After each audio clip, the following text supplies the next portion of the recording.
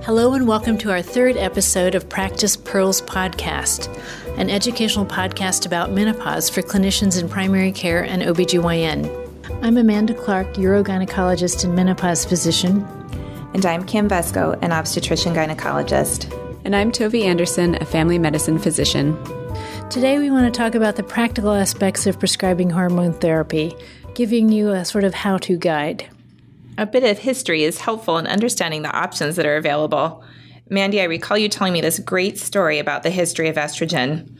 Who would think that it would include a Nobel laureate, a Model T, and prohibition? Yes, it's a very interesting story. So it begins in 1929 when two doctors, Dr. Edgar Allen and Edward Doisy, collaborated to isolate the first estrogen ever from the urine of pregnant women. Dr. Doisy went on to earn the Nobel Prize, but for discovering vitamin K, not for estrogen. As with many famous individuals, they didn't do this work alone. They tasked their wives and graduate students to drive to prenatal clinics all over St. Louis, Missouri, in a Model T to collect gallons of urine from willing pregnant women. Now, in that era, Model Ts had an open trunk, and there were big jugs of yellow liquid visible in the trunk. One day, a policeman saw those jugs and stopped the graduate student, convinced that he'd caught a bootlegger during the era of Prohibition. After providing a whiff from an open jug, the grad student was quickly exonerated. That's disgusting. I would love to have seen the look on the police officer's face. And needless to say, a search began to find a more convenient source of estrogen, which led to estrogen derived from pregnant mare's urine instead of pregnant women's urine. The name Premarin was derived from this source, P-R-E from pregnant, M-A-R from mares, and I-N from urine. Premarin was approved for use first in 1942. Although Premarin was first approved over 65 years ago, a generic equivalent has never been produced. Premarin is a mixture of 10 estrogens that naturally occur in horses as sulfate conjugates, which lead to the common name of conjugated equine estrogens. Conjugated estrogens are absorbed in the GI tract and are bioavailable as an oral tablet. Since conjugated estrogens were the first available drug, most of the early studies using estrogen, including the Women's Health Initiative, used conjugated estrogen. Estradiol, which is the primary estrogen produced by women of reproductive age, wasn't available in an oral form until 1975. The typical starting dose of conjugated equine estrogens is 0.625 milligram. That dose is equivalent to 1 milligram of estradiol. You may be most familiar with this as estrase. I've prescribed both estradiol and conjugated equine estrogens. I'm curious what factors you take into consideration when choosing a hormone therapy regimen for your patients. Let's consider my patient we discussed in episode 1. She is a 52-year-old woman whose last menstrual period occurred 8 months ago. She is having severe and bothersome hot flashes and night sweats. Otherwise, she is in good health. Her weight and blood pressure are normal. After we discussed the risks and benefits of hormone therapy, she decided that she'd like to start hormone therapy to help her hot flashes and sleep. I've reviewed the contraindications to hormone therapy. She hasn't had abnormal vaginal bleeding, and there's no history of breast or endometrial cancer. Her blood pressure is normal, and there's no history of coronary disease or venous thrombosis. And to be complete, she doesn't have porphyria. So let's start by listing several factors we should consider when making a choice for your patient. First, your patient has not had a hysterectomy, so she'll need both estrogen and a progestogen to protect the uterine lining. Let's talk about why she needs both. Estrogen causes the lining of the uterus, that is the endometrium, to grow. In a normal menstrual cycle, growth of the endometrium is occurring after menses and before ovulation. In medical terms, we call that endometrial proliferation, and if you biopsy the endometrium in the first part of a woman's menstrual cycle, the biopsy result would read proliferative endometrium. In a normal menstrual cycle, the progesterone level increases after ovulation, and that causes the growth of the endometrium to stabilize, and it then transitions to what we call the secretory phase. And an endometrial biopsy at that time will show secretory endometrium. In the normal menstrual cycle, when the progesterone levels begin to fall at the end of the cycle, the endometrial lining is shed as the patient's menses. Without progesterone to oppose the proliferative effects of estrogen on the endometrium and stabilize its growth, the endometrium will continue to grow and it will become fragile. The result is irregular or abnormal bleeding, which you may see, for example, in patients with polycystic ovarian syndrome or in women with abnormal perimenopausal bleeding who aren't having regular ovulatory cycles. And another concern about endometrial overgrowth and destabilization is the development of endometrial hyperplasia and cancer. This is an important topic that we'll discuss along with the evaluation of abnormal uterine bleeding in a later podcast. So just to summarize, estrogen is great for helping with hot flashes, but if given alone, it will cause overgrowth of the endometrium, which could cause abnormal bleeding and potentially endometrial cancer. So we have to choose both an estrogen and a progestogen for patients who have not had a hysterectomy. For my patients, I usually prescribe medroxyprogesterone acetate or micronized progesterone. Micronized progesterone and medroxyprogesterone acetate. Wow, that's a mouthful. Let's abbreviate that to MPA. They are the most commonly used products. MPA is also known by its brand name Provera and was the first progestogen that was available as an oral agent. It was introduced in 1959, and like conjugated estrogens, it became the most widely used and most studied drug because it was the only option for so many years. And as I recall, the WHI used MPA as the progestin component of hormone therapy along with conjugated equine estrogens. Which reminds me, Mandy, sometimes you say progestin and sometimes progestogen. Are they the same? They are slightly different. A progestin is a synthetic analog of progesterone that has similar biologic activity. You're probably familiar with these as oral contraceptives contain progestins. The term progestogen includes progesterone along with all the progestins. Another term that used to confuse me was micronized, and I admit I had to look this up. Micronization is a way to reduce the particle size of a substance to enhance its solubility and make it more bioavailable. Before micronization, both estradiol and progesterone couldn't be absorbed in the gut and could only be given by injection. Micronized progesterone, which you may also know as prometrium, is associated with a more favorable lipid profile, and limited observational studies suggest that the risk of breast cancer may be lower with micronized progesterone. But we don't have any randomized trial that really elucidates the differences between the progestogens. I have also read that most micronized progesterone capsules use peanut oil as the carrier base, so we can't prescribe these for women with a peanut allergy. Another important thing to consider in your treatment decision for your patient is how to give the progestogen with the estrogen. There are two options: continuous progestogen therapy or sequential therapy. In the combined continuous regimen, the estrogen and the progestogen are both taken by the patient every day. In the sequential regimen, the estrogen is given daily, but the progestogen is given for 12 to 14 days per month. When using a sequential regimen, the dose needs to be higher than it is for the daily regimen in order to provide adequate endometrial protection. We'll talk about more specifics of dosing a bit later. As to the choice between continuous versus sequential therapy from an endometrial protection standpoint, studies either show no difference in the risk of endometrial cancer between these two regimens, or a lower risk with continuous therapy.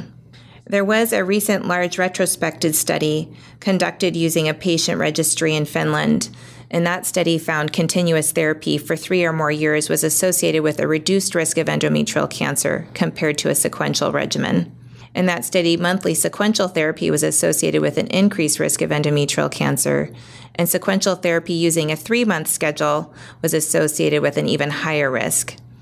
One downside of these data is that they're retrospective, and we don't know about the patient's risk factors or whether they were compliant with the hormone therapy regimens they were prescribed. A downside of the continuous regimen is that it may cause light breakthrough bleeding, particularly in the first 6 months of use. After 6 months, most women have no further bleeding when they're on the continuous regimen. A few women, however, will prefer the predictable bleeding that occurs with the sequential approach, and I find this most useful in a woman who still is having occasional menses. Whichever approach you choose, the most essential thing is that the dose and duration of the progestogen therapy is sufficient to prevent endometrial cancer. It is important to stick to the dose and duration of tested regimens. For continuous therapy with MPA, we use 2.5 milligrams daily, and for micronized progesterone, 100 milligrams daily. For the sequential regimens, the dose is higher, 5 milligrams for MPA, 12 to 14 days each month, and for micronized progesterone, 200 milligrams for 12 to 14 days per month. Patients often worry me with changes that they make themselves to their hormone regimen. I have had patients tell me that they cut their pills in half or take their hormones every other day in order to save money or to try to wean themselves off of hormones. And while their hot flashes may still be controlled at a half dose of estrogen, the endometrial protection is not sufficient with a half dose of the progestogen. Another thing I've seen is women shortening the length of the therapy on the sequential regimen. For example, taking the progestogen for only 7 days instead of 12 to 14. That will still result in a withdrawal bleed, but the endometrial protection is inadequate. I have a lot of patients who have difficulty taking their progestogen because of side effects, like sleepiness, bloating, increased appetite, and feeling depressed. These side effects are sometimes as bothersome as the hot flashes. I've had patients report those symptoms to me as well. Well, here are some strategies that I use to try to manage these side effects. For the sleepiness, I recommend taking the progestogen at bedtime when the sleepiness can be a benefit. Sometimes changing to a different progestogen can help. Besides MPA and micronized progesterone, there are other progestogens. These are the ones you more commonly see in birth control pills. These progestogens are only available in combination pills for hormone therapy, and they tend to be more expensive. What about a progestin-containing IUD?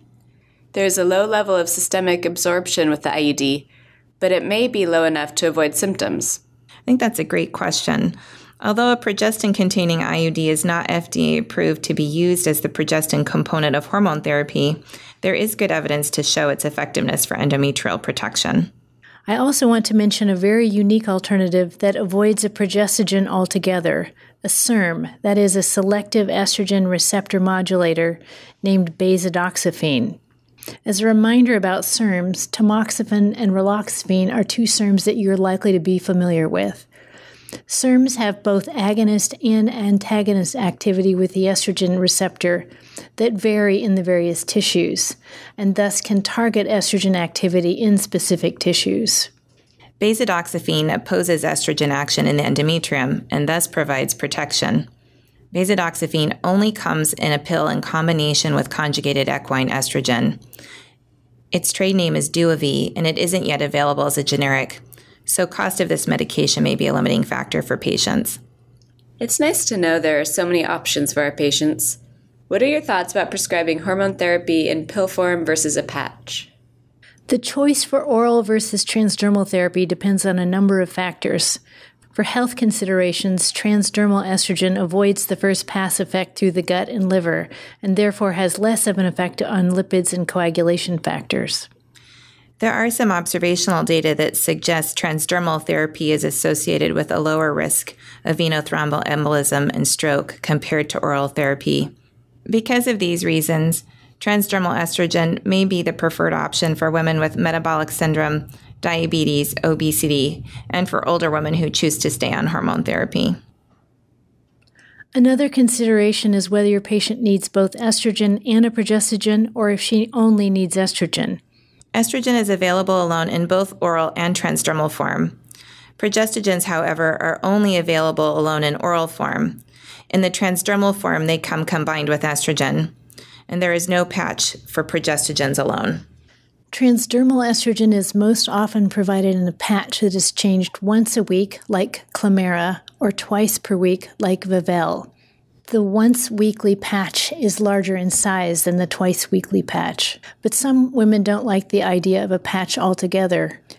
Some women are sensitive to the adhesive in the patch, and others find that sweating causes the patch to fall off. I have to say, sometimes the most influential factor for patients, besides personal preference, is cost. And for us as providers, our choices are influenced by what is covered by the patient's insurance. Yes, and considering cost, oral estradiol and conjugated estrogens are the most affordable options. The various estrogens are similarly effective for relief of symptoms at bioequivalent doses. As we mentioned earlier, for example, conjugated equine estrogen at 0.625 milligrams a day is the same as estradiol at 1 milligram a day. The various progestogens differ from each other more than the various estrogen formulations. MPA, or medroxyprogesterone acetate, tends to be less expensive, and we have a lot of data about MPA from the earlier studies and the WHI. Both estrogen and progestogen pills are available as generic options, and these may be less expensive for our patients. I can't imagine there would be many patients who'd want to use a weekly patch for estrogen, but take a pill daily for the progestogen. However, this could be a cost-effective option based on the patient's insurance plan. There are a few other less commonly prescribed options to consider that we haven't discussed yet. For women who want or need transdermal estrogen, but they can't use a patch, there are both an estrogen gel and an estrogen spray that can be applied daily to the skin. And there's a unique adverse effect that may come with these forms. The spray and gel may allow unintended estrogen exposure to individuals that have close physical contact with the user within 2 hours of application. This can be an issue for children, pets, and intimate partners. Additionally, there's a vaginal estradiol ring that is designed to treat hot flashes named the FEM ring. The FEM ring is not to be confused with the est ring, which is a vaginal ring designed to treat vulvovaginal atrophy. These two rings differ by the dose of estradiol that is provided. While the FEM ring is quite effective, I've rarely had women who choose this treatment approach. What about bioidentical hormones? Many of my patients ask for bioidentical hormones. From their internet research, they think bioidenticals are more natural and safer.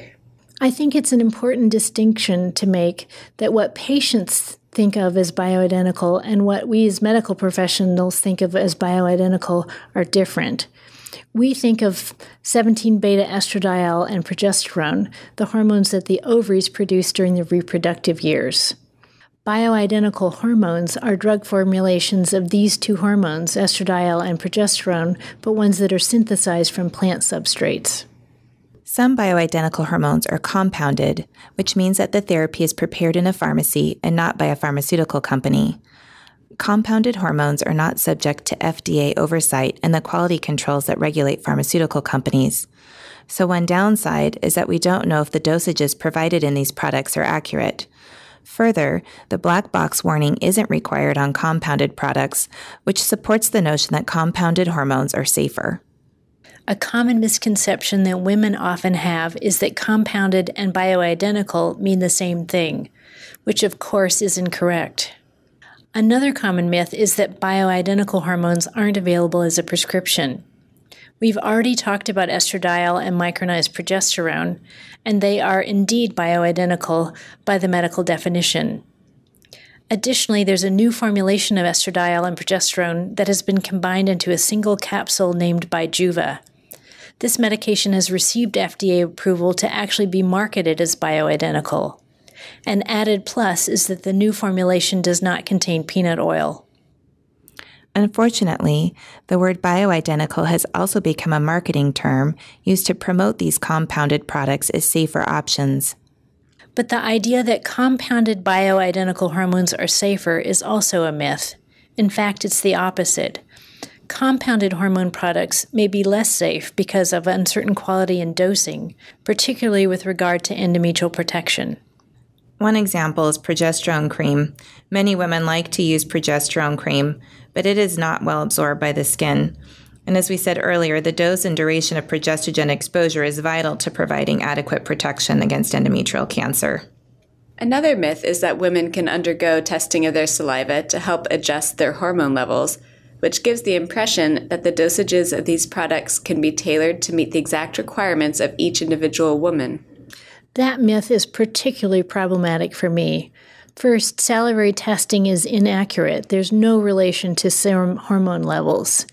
And a single measurement, even if it were accurate, is still problematic as hormone levels are quite variable in the perimenopausal phase. A one-time test doesn't convey the whole story. Earlier we were discussing cost issues. Salivary testing and compounded hormones are not covered by insurance companies and Medicare, which adds a financial insult, especially if the test is not meaningful. The problem with compounded bioidentical hormones is not small.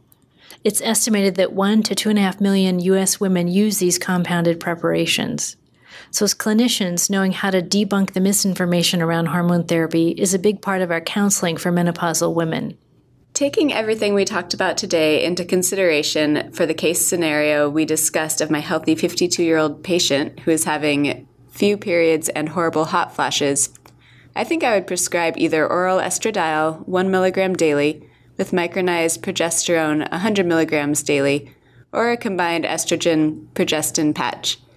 However, one thing I'd like to bring up is that I sometimes get phone calls from women after I've prescribed hormone therapy who have purchased the medications and then read the black box warning on the package insert and wonder why I've prescribed such a dangerous medication for them. I get those calls too, or I find out at the next visit that she read the package insert and then threw away the prescription she just purchased.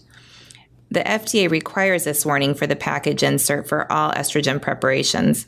That black box warning is derived from information from the first WHI report in 2002, and it warns women about an increased risk of breast cancer, heart disease, dementia, stroke, and venous thromboembolism. And it doesn't report the benefits of estrogen that were known in 2002, nor has it been updated to reflect studies that confirm the timing hypothesis. When women ask me questions about the black box warning, I review our discussion about risks and benefits. But this conversation also suggests that the woman is interested in reading more about hormone therapy, and then I point her to several excellent resources for patient materials provided by NAMS and other professional societies. We have covered a lot in this episode. Here are some of the key messages that I'd like our listeners to take away. There are multiple options for hormone therapy to accommodate a variety of patient needs and preferences. One of the most important considerations is that women with a uterus be prescribed an adequate dose and duration of progestogen therapy to protect the endometrium. And it is important for women not to try to adjust or taper the dose or frequency of their progestogen on their own. Another thing to consider in making a choice of hormone therapy is the cost and convenience for the patient. There are both oral and transdermal options. Transdermal therapy appears to have less effect on lipids and coagulation factors, and may have a slightly lower risk of venous thromboembolism and stroke compared to oral therapy. Another consideration is continuous versus sequential progestogen therapy, and I have a preference toward continuous therapy, as most women prefer the amenorrhea that results on this regimen, and there is some data to suggest that it may provide better endometrial protection. There are so many other interesting things to discuss, and one thing we haven't yet touched on is non-hormonal therapy options for menopausal symptoms, or how to address abnormal uterine bleeding, particularly in women who've begun hormone therapy. We haven't talked about the genitourinary syndrome of menopause and local vaginal estrogen therapy. It's a good thing we have 3 more podcasts. Stay tuned for our next episode. This is Amanda Clark and Kim Vesco and Toby Anderson. Thank you for listening to Practice Pearl's podcast, Menopause. All cases appearing in this work were developed to highlight common clinical scenarios. Any resemblance to real persons, living or dead, is purely coincidental.